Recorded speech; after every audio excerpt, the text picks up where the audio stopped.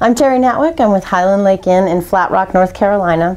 And a couple ways the Chamber's helped us. One, we're in Flat Rock, North Carolina, so I get all the time, why are you a part of the Greenville Chamber? Well, I do the corporate group sales, and all the big corporations are in Greenville, South Carolina. So I just got really heavily active in the Chamber within the last year. We'd been members before, but nobody really took it seriously and took an active role in it.